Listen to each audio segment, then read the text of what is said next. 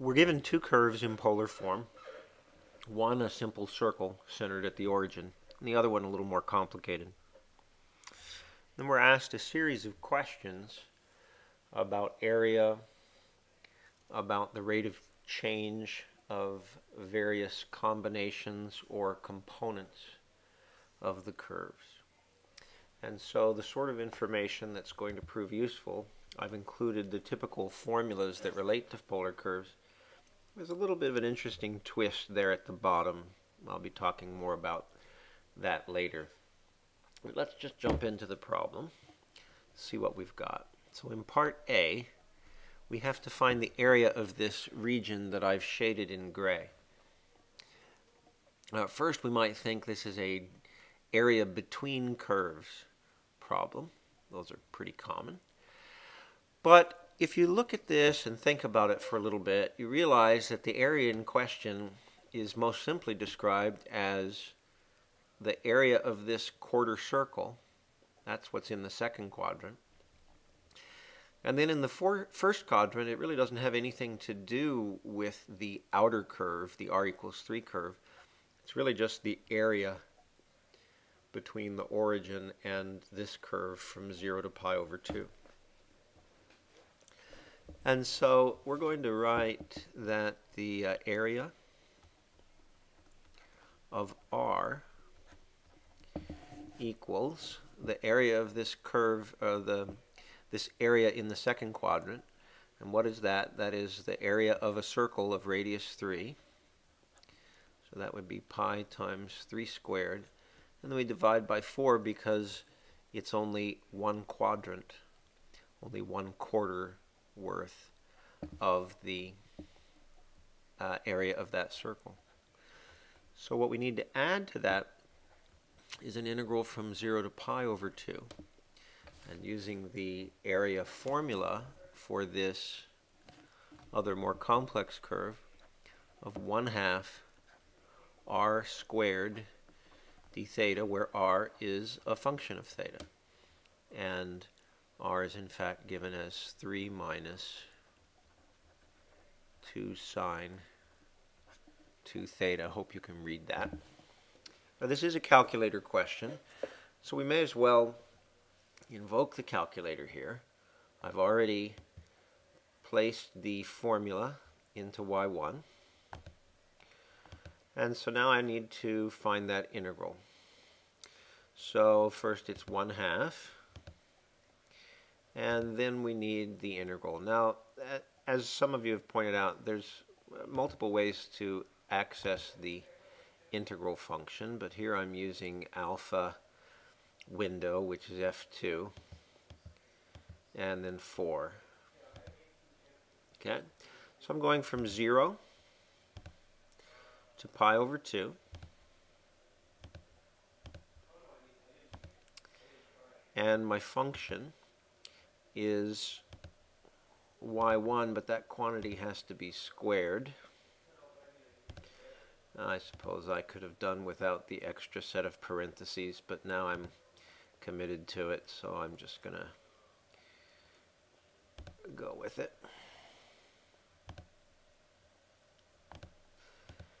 And again, this is all with respect to theta, but rather than work in polar coordinates, it's my typical response to just work in terms of x and use x for theta. Okay, so there's that intermediate result, 2.6393, but I'm going to add to that, well, let's just to be on the safe side, we're going to indicate that this is approximately equal to 2.6393. So we could stop here, but I'm going to go ahead and give a final calculation. I'm going to add to that this 9 pi over 4, an approximation of it. So 9 times pi over 4. And get, for a final approximation, 9.7079. Let's change it to that. 9.7079. Okay, that's a fairly straightforward calculation. And I think you'll find that B is also a very predictable kind of calculation. We're looking for dx d theta for the more complicated curve at theta equals pi over 6. Now again, I've just written out here what hopefully you have all memorized by this point, namely that x is r cos theta, y is r sine theta. You can see why those components come out that way just from this diagram. So what we're really looking for is we're going to say that x of theta equals 3 minus 2 sine 2 theta. And then we have to multiply that by cosine of theta. Okay. So now we have dx d theta, which we're going to then evaluate at theta equals pi over 6. But we're just going to approximate this numerically. I'm just going to, because I'm obsessive compulsive, I'm going to say that this back here in part A was obtained by evaluating numerically. And this is also going to be evaluating numerically. So let's go back to our calculation. And I'm going to again select using F2. We're going to differentiate it's with respect to theta, but I'm going to write it as x. And our function now is y1 times cosine theta.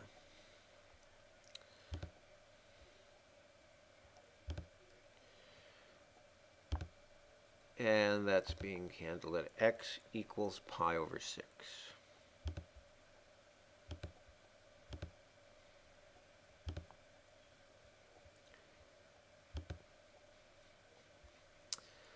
And what have we got? Negative 2.3660.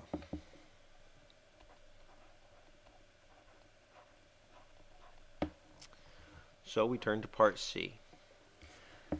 Now part C is one of the more interesting questions I saw on this exam.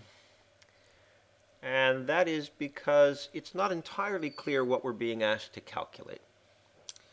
Now what I've indicated down at the bottom of this section in blue is that I've concluded that what they want is d by d theta of r outer minus r inner. But I want to speak to that for a moment, because it's a little bit confusing. We're asked to find the distance between the two curves.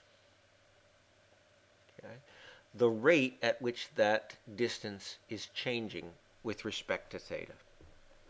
So ordinarily we would write out a distance formula.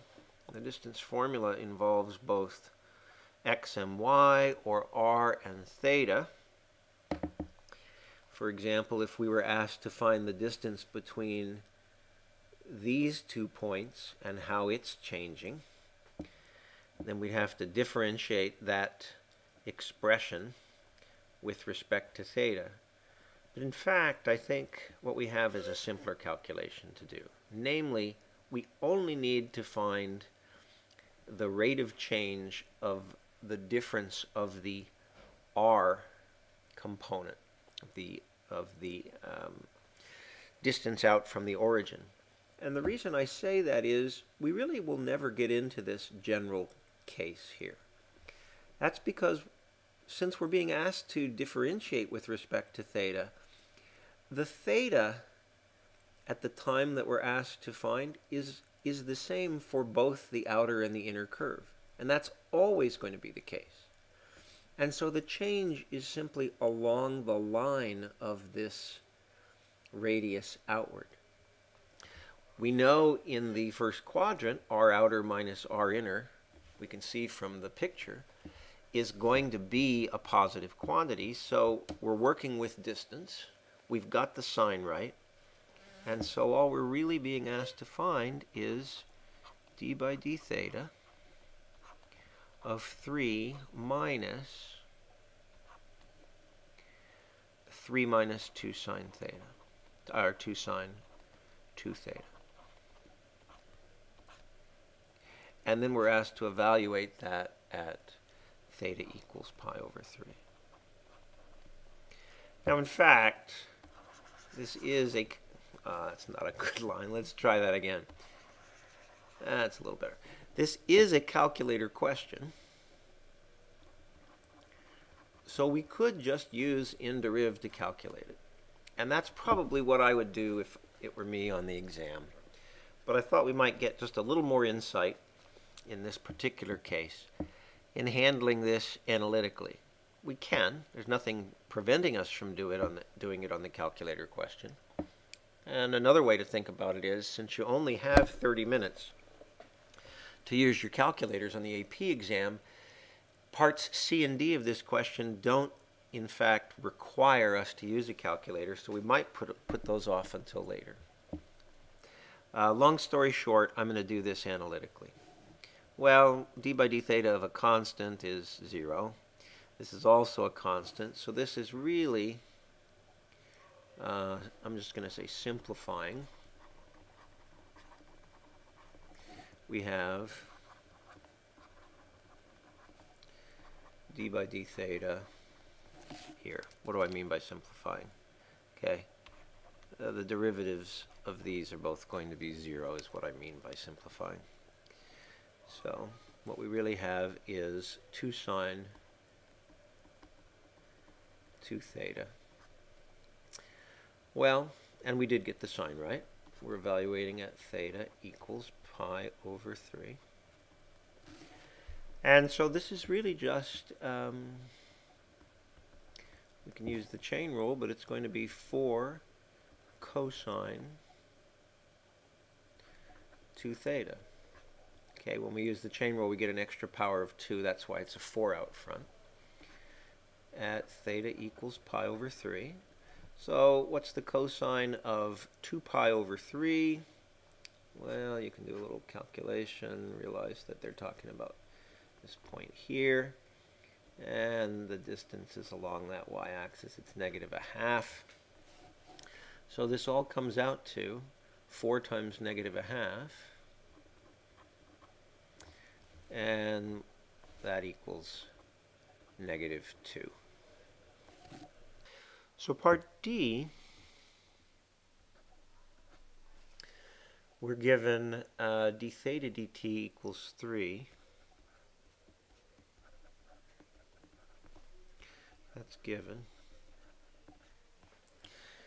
I'm sorry, d theta dt at a particular point, namely, for all t. Okay. For t greater than or equal to 0. We know that, and so we're trying to find dr dt at theta equals pi over 6.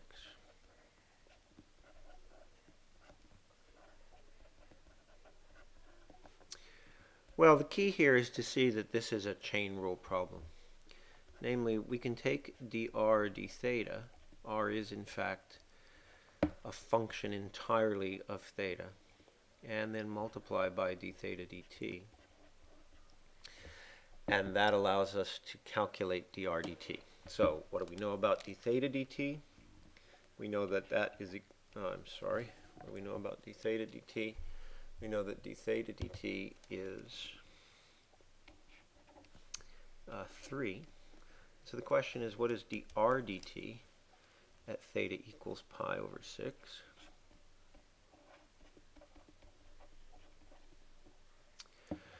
Okay, well, we can figure that out. We did the previous part analytically. We may as well work this as well. So dr d theta equals d by d theta of 3 minus 2 sine 2 theta. That's what we're evaluating. That is equal to, obviously the constant doesn't matter, so we're going to end up, again, using the same chain rule argument as before, -4 cos 2 theta. Be careful about the sign, but I think I've got it right. And then we're evaluating that at theta equals pi over 3. So this is at 2 pi over 3. We've got negative. We found that we had to evaluate that cosine of 2 pi over 3 before. It was negative a half. So that negative and this negative are going to cancel, and then we're going to get dr d theta equals positive 2. And therefore, let's just say combining results,